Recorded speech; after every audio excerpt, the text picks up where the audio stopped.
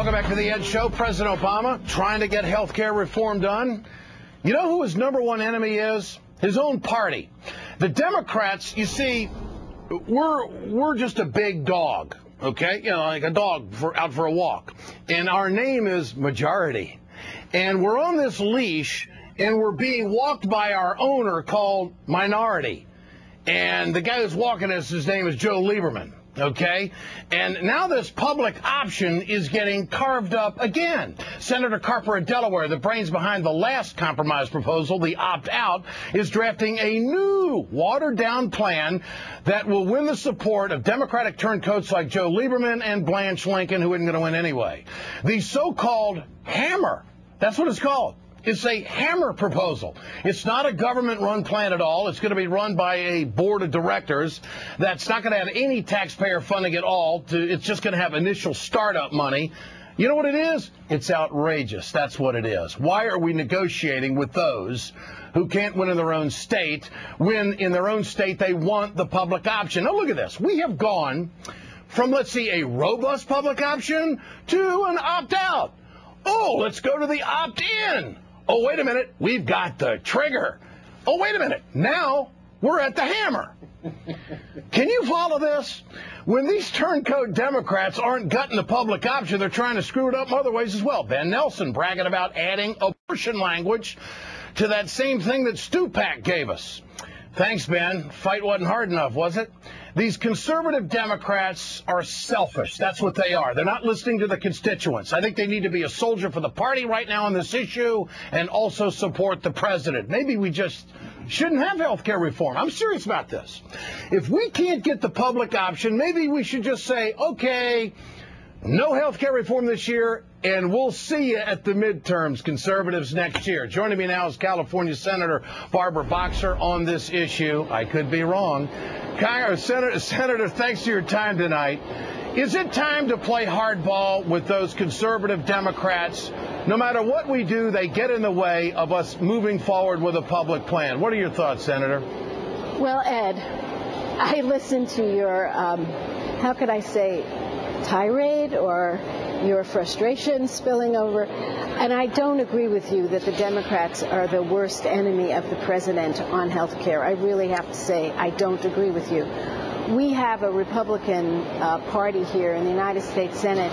They're slow walking us to death. We can't even get an amendment agreed to vote upon. So we now know that Senator Gregg has put out a letter, I just read it, to all of his Republican colleagues explaining how they can slow walk this thing. He uses every other word but the filibuster for a full debate, which we know what that means. It means they're never going to get out of the way unless we have 60 votes.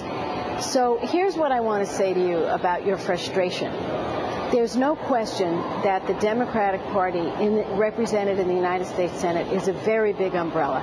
It is a very big umbrella, and that brings with it a lot of frustration. If we agreed on everything, it was a parliamentary system, the way you would like it to be, and believe me, there are days that I would love it to be.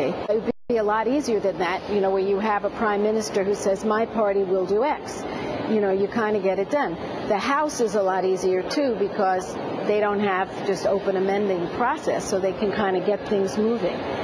So what I want to say to you is, knowing that we have this big, broad umbrella here, it's going to be hard to get the thing accomplished, but we're going to get it done. Let me just tell you, we're going to get it done.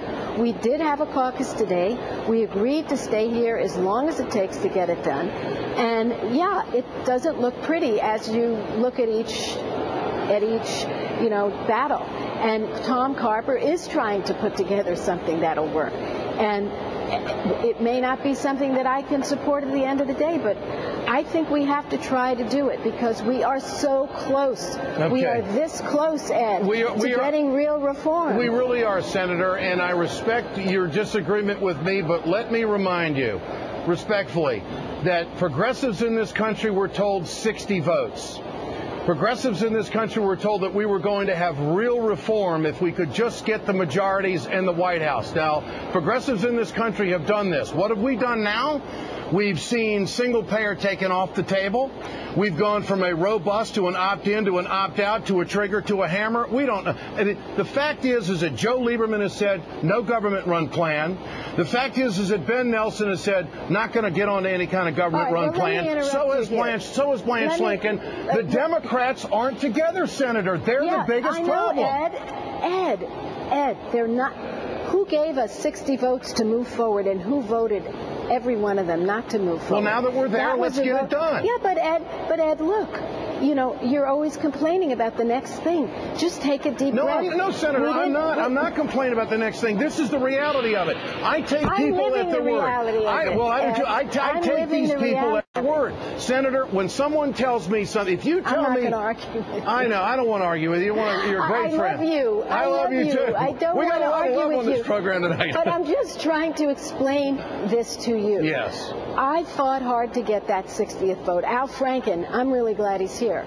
And we got the 60 votes to move forward. Everyone thought the public option was dead. Harry Reid put it back in. Don't give up on us. And the people out there, don't give up on us. This battle is still being waged, and we're going to get it done. And let me just say something that you may not realize. In this bill, I think you do, but maybe it's not in the front of your mind. We expand a government-run program called Medicaid, and we take millions and millions and millions of more people into that government-run plan. I have to check my facts, but I do think it's another 30 million. I have to double-check that. But millions more people come into that. We save another government-run plan, Medicare, by cutting out the waste, fraud, and abuse and extending its life. We help another government-run plan, the prescription drug plan, by filling in that donut hole and helping people. And we have There's a lot of good stuff, Senator. I agree with you. But there's a lot of good stuff. But to reel in the insurance industry, we have got to have a public option. I'm glad you're working on it. We're out of time tonight. I'm working on it. I know you are. But mark my words, you can't trust Ben Nelson. You can't trust Blanche Lincoln. The Democrats, in my opinion, are causing the problems in all of this. Senator, you're too hard on us. You're too hard on us. You ought to look at the other side of the aisle. They're insignificant, in my opinion, because they're in the minority. We can go reconcile. They're not insignificant. Well, in my opinion, minorities have a lot of rights. They have a lot of rights when we're in the minority. Right. I use those tools. Anyway, got to run, let's Senator. Just keep on working. Bye. All right. I'm not too hard on you. I'm telling the truth. Good to have you with us. Senator Boxer from California. All right.